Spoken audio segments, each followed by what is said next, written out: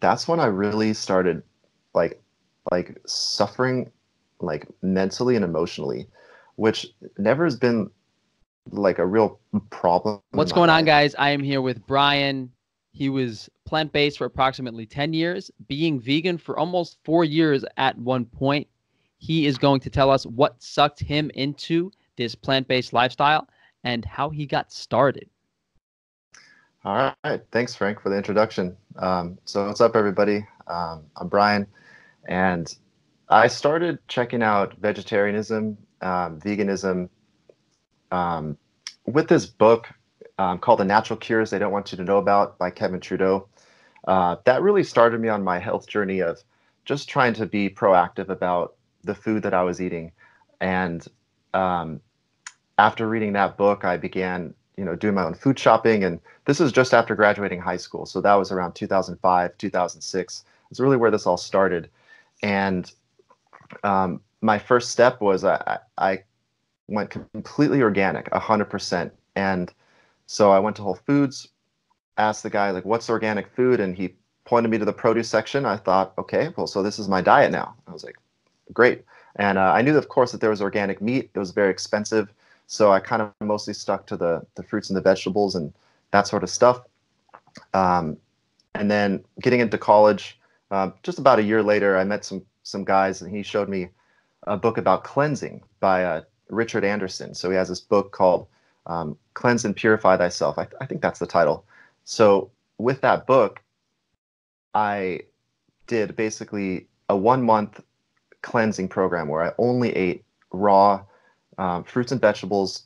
I took a bunch of herbs and the fiber shakes to sort of, I guess, clean out the digestive system if that's actually possible. I don't know.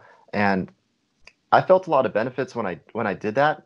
I completed the program. It was 1 month, and then I just went back to eating the standard American diet. However, I was pretty still focused on eating, organic food, and so at that point, I guess I was only plant based that first year for about 1 month.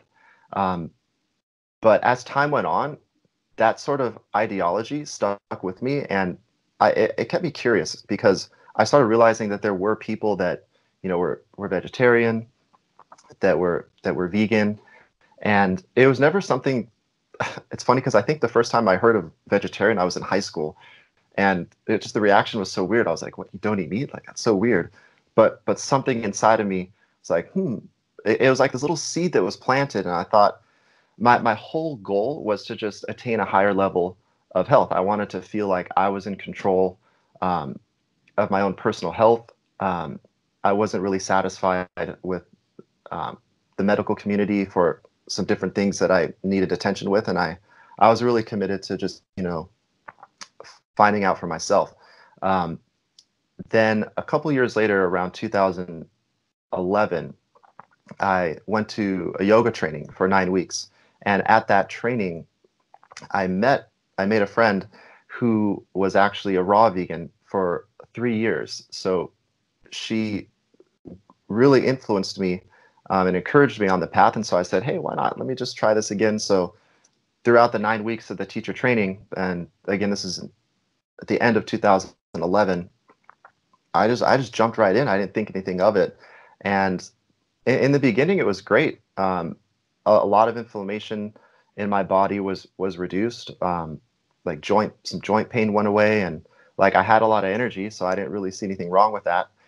And then again, after completing that yoga training program, I come back to Boston, start teaching, and I just go back to eating, normal food. I'd go out with my friends, get burgers. I mean, whatever. I didn't care. Like it was always just sort of like a short-term experiment. I never, at this point, I hadn't actually taken it on as like a complete lifestyle, as far as raw vegan.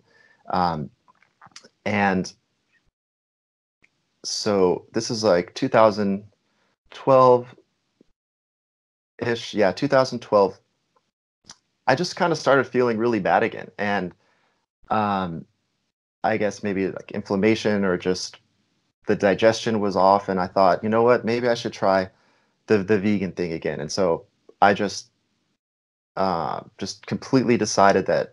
from now on, for the rest of my life, I'm going to be a raw vegan. So that's when I decided, okay, let me try this. And that was my 4 years stretch from to 2017. It was when I went pretty hard.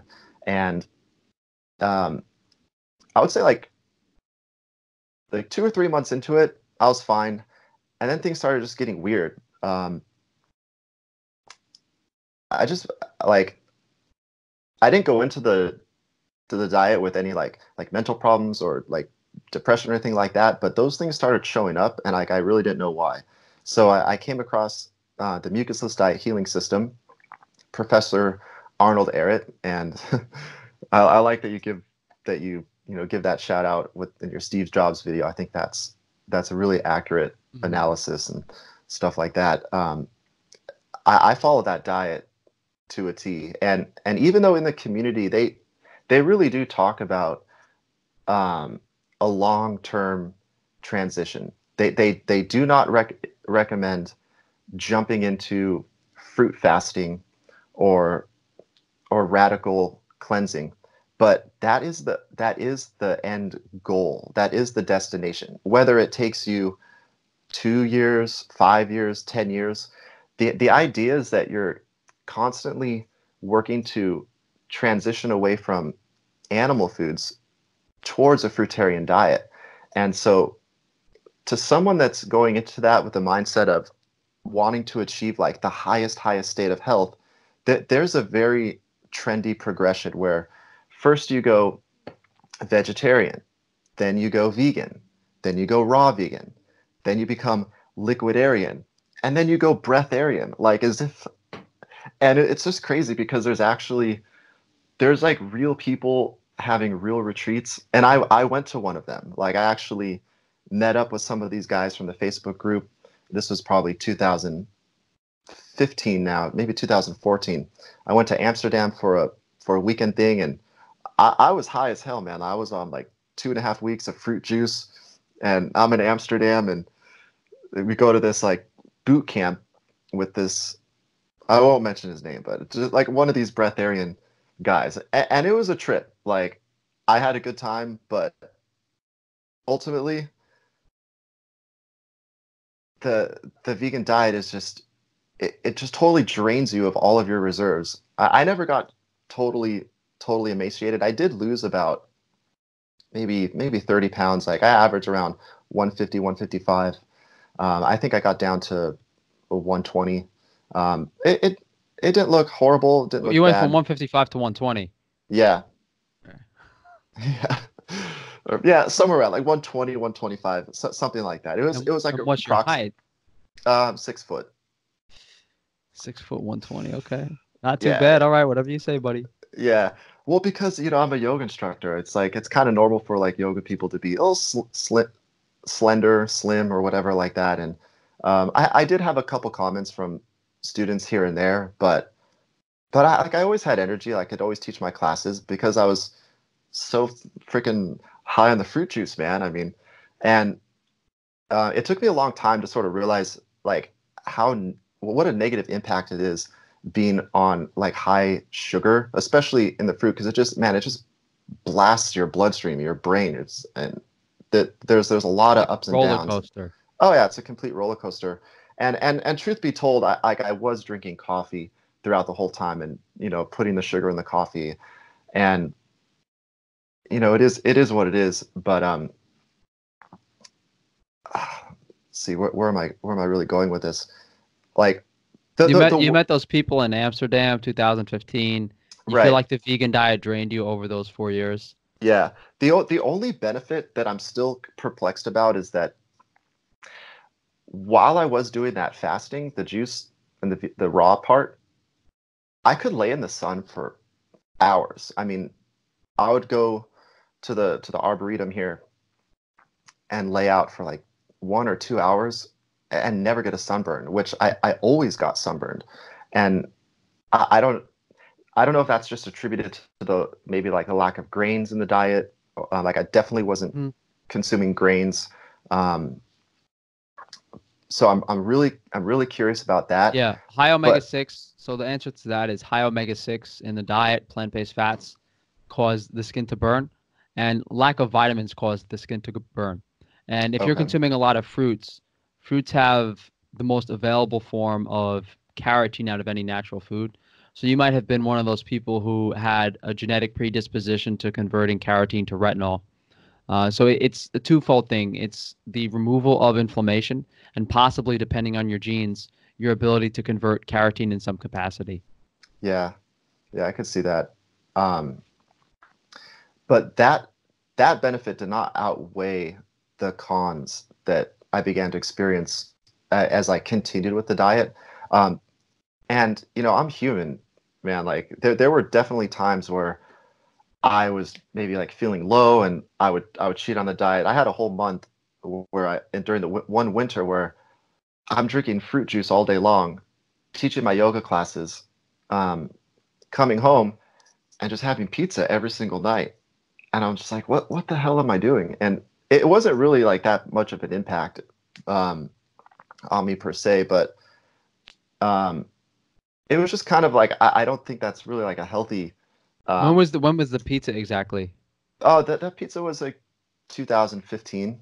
This was like Um, vegan pizza? no, it wasn't. Oh, okay. No, it was a vegan pizza.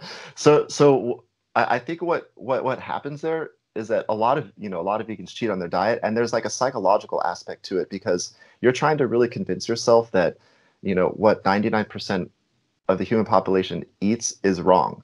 And so then you're trying to hold yourself out in a public image as being this certain way, and you just get, I mean, I can't speak for everybody. For me, it's just like you get really obsessed with um, you know staying true to what your diet is. So you don't want to you want to feel like you're being like totally authentic with people. And if you're saying like, yeah, I'm a vegan, this is what I'm doing, like what the hell am I doing, grubbing down on this pizza Mhm. every freaking night. It's So would and you say you crave the pizza, and how often did you do that? I probably did that for like a month, and then I just stopped doing it, and then I just started eating. After that, I just started eating pretty much normal vegan food. I would bake my own food, um, like every type of vegan option, like vegan mac and cheese. Like I would make it myself, but it's just processed food. So you were Um, vegan for like 2 years. Then you had this month of breaking it yep. with pretty much pizza. And Yeah. then, well, but that 2 years of vegan before, was that like a lot of juice fasting, mostly raw vegan? Yeah, a lot of not extended juice fasting, but it's sometimes like a day here and there, a couple weeks one time, and then yeah, that 2 years that you're referring to, What did your like day typically look like during that 2 year period? I would basically start. I'd have basically lemon water in the morning, probably like a liter. I would mostly have fruit juice during the day, maybe some fruit, and then salads. So I was pretty um, like organized with it. I would say I basically have like fruit in the morning and salads in the evening. Mhm. And I did a lot of experimenting. Like I love to cook. I love to like be in the kitchen and put together different recipes. So I kind of went all out there. I mean, I bought, I mean, every single kind of green leafy vegetable that you could juice, and I made all types of different juices, and it was fun. Like I loved it. Like, um, but it's kind of like you're living with this sort of like frantic feeling because you're never just kind of calm and like satiated. Like even though I would eat all this food, um, like I feel like I lost the what it means to like actually be nourished. And like um it was as if like I'm eating all this food, and it's like almost, how do I say it, just convincing myself that, oh yeah, like I got everything I need from this, but Yeah. it but Empty so much calories. Yeah. empty calories, so much time goes by, you don't really know what normal feels like anymore. And so when you start having problems, by the time a problem's develop, and it's like in your face where you're going like, okay, there's something's really wrong. It took a long time for that to develop. It wasn't Mhm. overnight. And at that point, you've been so committed to your diet and your lifestyle and proving it to the rest of the world that it's very hard to objectively look at the other opinions of, and luckily I finally did do that. What do you think when you had that pizza for a month were the main driving factors? The Like, was it just you like changing t- lifestyle? taste, boredom. Like You were I was like hungry. craving it. You were I was hungry, hungry. Yeah, craving calories. probably. Maybe Hmm. um, I wanted cheese. I don't specifically know. It's just Yeah, it's like not like you were thinking about it at the time, hey, but here's the funniest part of that too. Are you familiar with Dr. Robert Morse? yeah, I've heard his name quite a few times. So like I would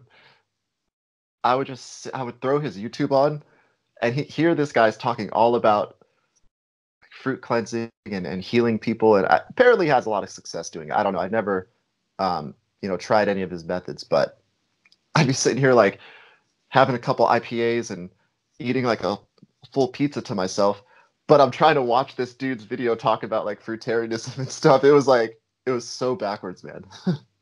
So then you jump back to veganism because the pizza isn't working. Yeah, it's not that it didn't work. I mean, maybe because I was technically like only eating one meal a day. And I was practicing a lot of yoga at the time. So like honestly, like doing the yoga practice and teaching kind of took precedence over my diet. Like the diet I always thought was just a way to support myself in the yoga practice. Hmm. And it seemed to work for a long time. Um, but at a certain point, um, I ran into the problems with my teeth. Like the fronts of my teeth started getting like almost see through. And dude, I was freaking out. Did you ever go to a dentist? I didn't. Oh, No. okay. Oh no, no. Actually, no. I did go to a dentist a couple times, um, and I did get a couple cavities filled. Um, and now that I know about Weston Price and Dr. Ramiel Nagel, have you his book? No, I haven't. It's how to cure tooth decay naturally, like with Mhm. diet. I don't know the exact title, but Mhm. he references a lot from Weston Price, and I'm sorry, ult- but for those of you that don't know, Weston Price was the dentist who went around in the early 1900s and explored. He was that explored native people. He was curious why they didn't get cavities. I actually spoke to a young girl a couple weeks ago that had 17 cavities from going raw vegan over the Jesus, course of a year. Yeah. yeah. When my teeth started getting really bad, there was when I was consuming a lot of canned split pea soup. Um, so it's kind of like I was having fruit juice in the morning. I go teach a couple yoga classes, come home, and I would cook like a whole freaking can of this split pea soup. And um, like now I know, or now we know, like there's a lot of anti-nutrients in these types of products, and especially just canned food in general is like not that great. Were you eating Um, any nuts or any seeds or anything? yeah. I was definitely eating, packets of mixed nuts from Trader Joe's, stuff like that, cashews, almonds, stuff like that. And that's when it was really starting to, like, people were noticing. Hmm. Like when I went home to California to visit my family, it's like my mom was like, "What? Like, you got to stop drinking lemon water, Brian. Like, what's Hmm. what's wrong with your teeth?" Yeah, there's something to be And said about the phytates, the phytic acid in legumes and nuts and seeds. It binds to minerals, takes them out of your body. You're not yeah, really getting any nutrition from those foods, unfortunately. And yeah, and the big thing is like no one told you this stuff, you know? No one told you that you're gonna need to soak your food and ferment your food to reduce the anti-nutrients. No one told you you need to supplement this, you need to supplement that. They just speak so glamorously about this vegan lifestyle. They don't say, "Oh, you need to take these supplements or else your brain's gonna rot away." yeah. That's totally true, man. Yeah, I'd be trying to eat all this different types of fruit, like I mean normal stuff like pineapples, oranges, and whatever, and my teeth were very sensitive. And it's like I couldn't even eat the food, and I would make these giant salads, and when I would go to eat them, I would just be just stabbing this bowl, trying to eat as fast as I could, like as if I was never going to eat again. And many times I would like bite the inside of my lip, and I'd be bleeding. It's almost like it's funny, like it's almost like my body was trying to send me a message, like, dude, I need to eat some meat. If you're not going to feed it, I'm just going to eat your own body. Like, and um, I guess that was kind of just like a funny sign that, maybe I'm not getting like what I need in this diet. And yeah, were you about to say something? No, no. Oh, okay. And yeah, like truly the worst that it got was the last like 2 years. I've not been vegan for probably a year and a half now. So around 2016, 2017, that's when I really started like suffering like mentally and emotionally, which never has been like a real problem in my life. Like there was a feeling just like of like constant anxiety and um, very very emotional. Like stupid things would like get me upset if like someone said something to me that was hurtful, or like I took things very very personally, which normally I don't do.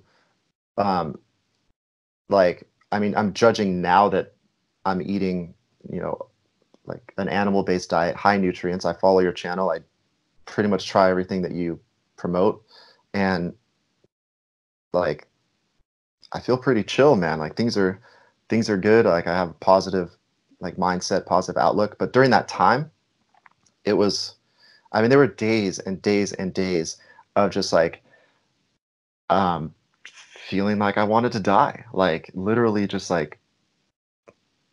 absolutely hating life, hating myself, and like honestly like hating people, because it's like you're you're watching all these other people eating the diet that you're so vehemently opposing and like saying that it's bad, but then you're looking at them thriving and having energy, having them, or them having like good relationships with people, and it's, you know, vegans will go so far off the deep end about like, oh, like this is the most ethical, empathetic way of living, but like a lot of them, including myself, just turn out to just be like really resentful of like other human beings. They care more about the animals than they do about like a human being's life, and treating other people and being like loving and accepting of other people. And those are facets of my like personality that just totally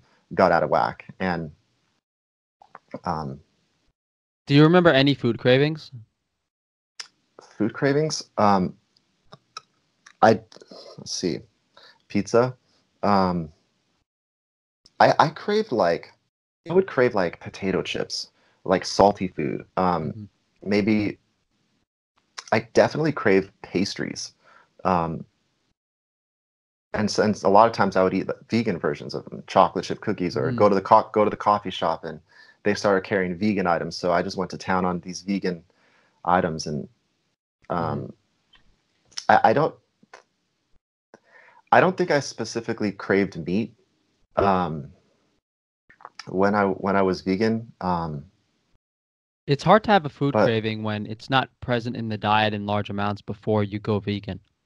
If the body doesn't really have any sort of recollection of it, it's hard to crave it in a lot of cases. Uh, yeah, depends but on how often you were eating them. I did grow up eating meat. I mean, I ate steak, chicken, pork, all that stuff, um, and rice, potatoes. Very like standard American diet. Like I'm thankful that I was breastfed. Um, Both my parents were not vegetarian. My parents had pretty good genes, and my mom always cooked, you know, at home.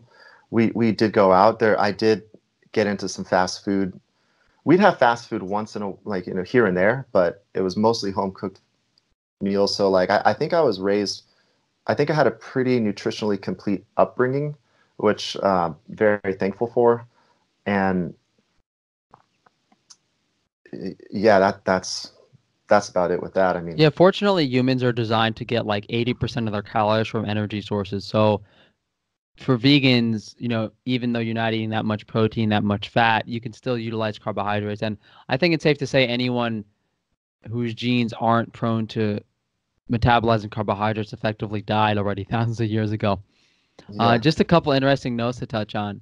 You thought the organic fruits and veggies were expensive, but per calorie, they probably weren't really more expensive than the meat because you weren't Right. really getting calories. Uh, Yeah.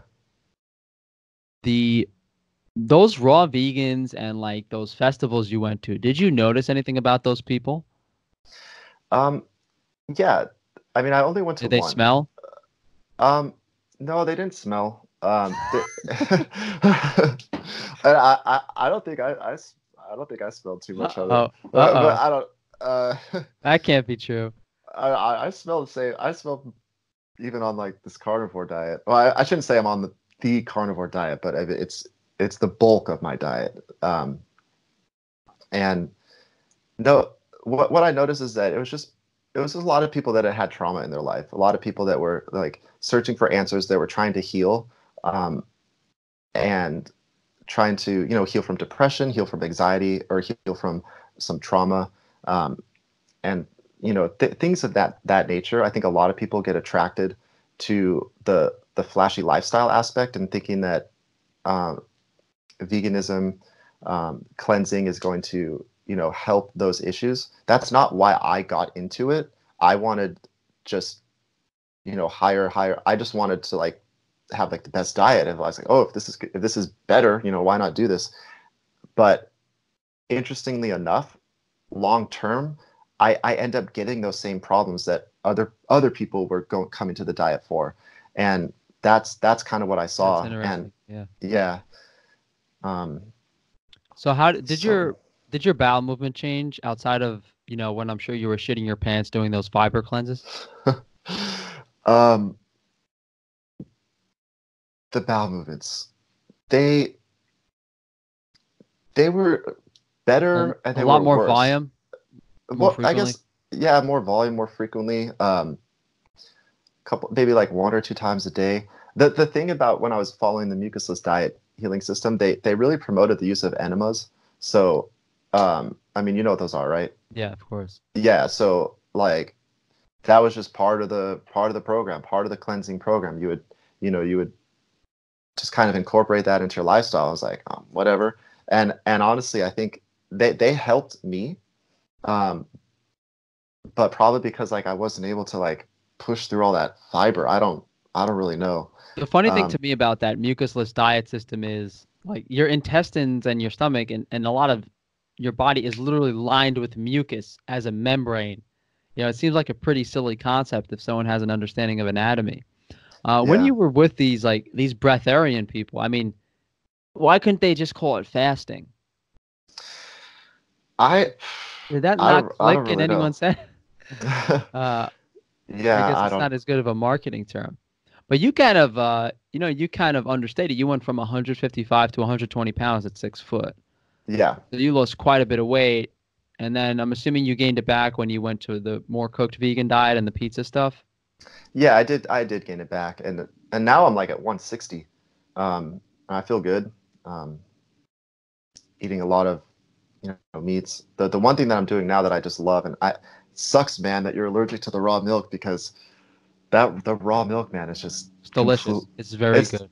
it's delicious, and it changed my life, man. Since going back to meat, I didn't go right into like a clean carnivore, regimented, man. I'd be going to the bar, man, having a couple beers, getting some burgers, and eating pizza and stuff. Like that's fine, like whatever. But it definitely impacted my body a lot. I got a lot of inflammation. And the interesting thing is that in October, my knee completely flared up to the point that I was on crutches for 2 weeks. So I go to the doctor. He gives me ibuprofen. That that reduced the inflammation just enough to where I could get off of the crutches, but I still had the knee pain for months, and it slowly got better.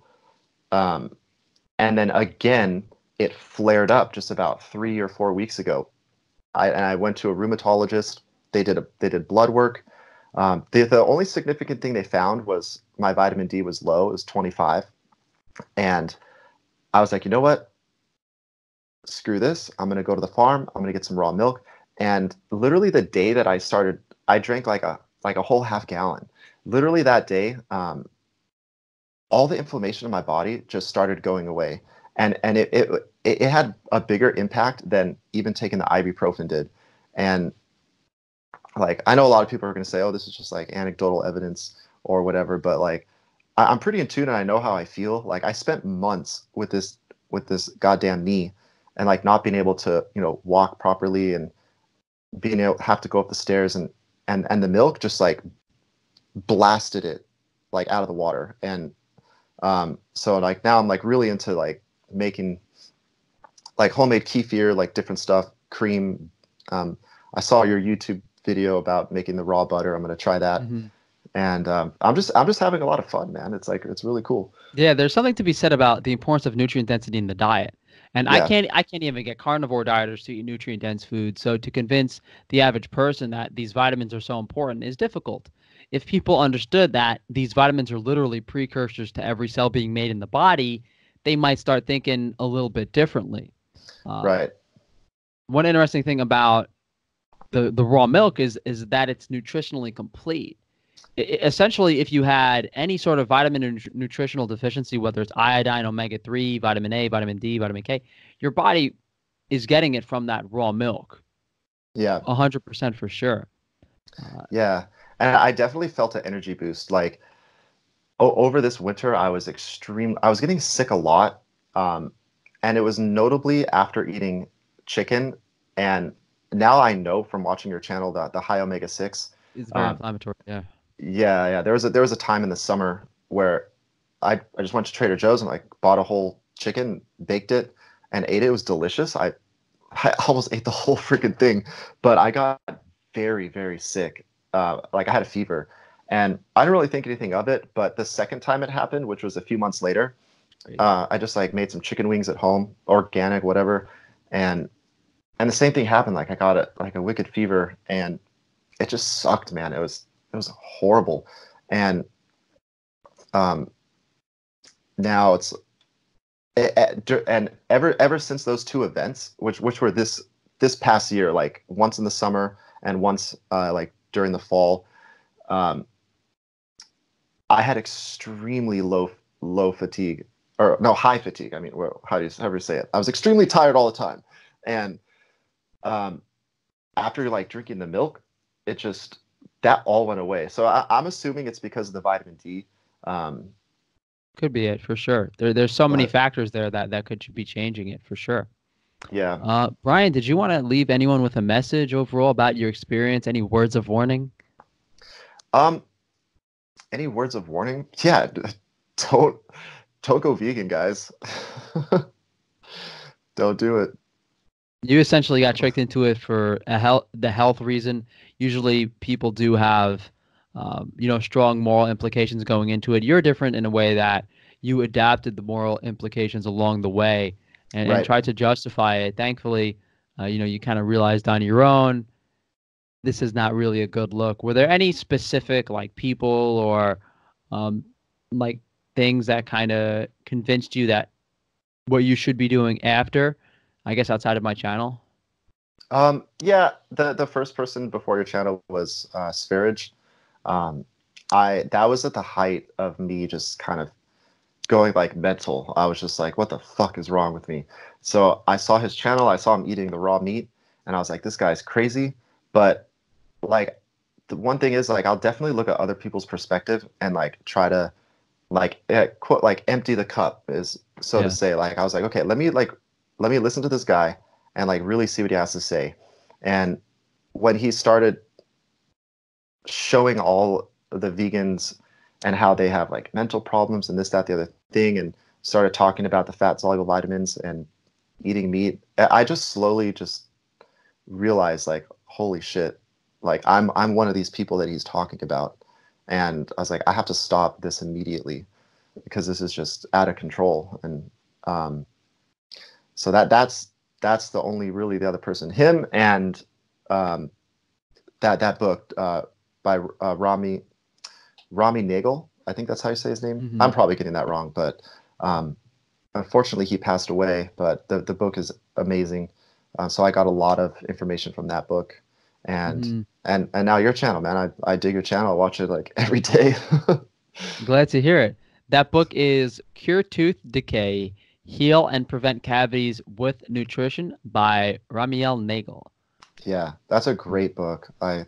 It's worth the read, and um, that's the book that got me started drinking the raw milk again. Because I was when I when I transitioned back into the meat world, I went like vegan to let me just have some raw milk. Okay, let me have some eggs. After like 5 months, I was like, give me some raw steak, and that's all it is. Glad to hear it. Did you want to share any social media with anyone? um, Think. I'm not really very active on social media, man, but um, thanks for the opportunity for All that. I mean, right. I just Sounds good. want to. We don't need any Neanderthals bothering you, that's for sure. Yeah, exactly. Cool, man. Well, it was good to connect with you, Frankie, man. I really appreciate all that work you're doing and um, helping to create some content for your channel and just say what's up, man. It's really Well, cool. thank you. No, this was fun, Brian. Thanks for coming on. You guys enjoy the rest of your week. All right, let's say bye to everyone. All Bye, right, peace, guys. guys.